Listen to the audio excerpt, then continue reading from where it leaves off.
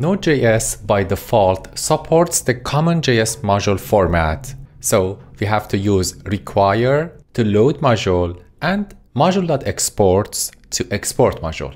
If you want to use the ES module format, simply go to the package.json, add a new property type and set it to module, save it, go back to your code and replace require with import, get rid of parentheses, get rid of var, cut the variable name, get rid of equal sign, and put the variable after import and type from.